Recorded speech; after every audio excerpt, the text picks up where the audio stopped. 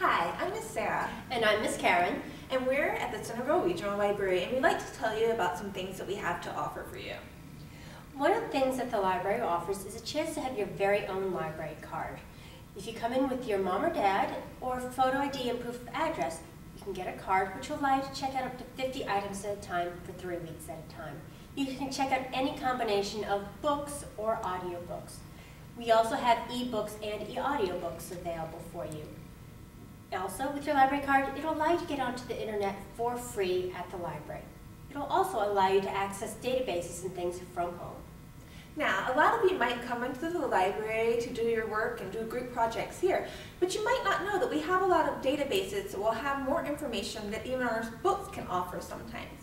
They also have things that you can put in your math problems that you need help with, and there are actual teachers available to help you through our databases.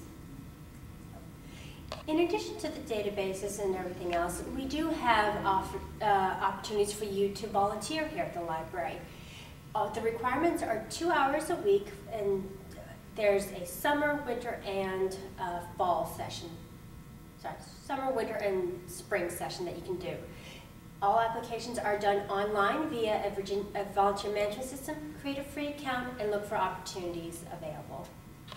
Now, a lot of you might be familiar with the summer reading program. And as usual, if you're in 7th and 8th grade, you only have to read 6 books for the summer.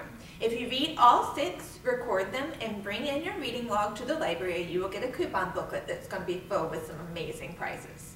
We hope we'll see you. See you at the library.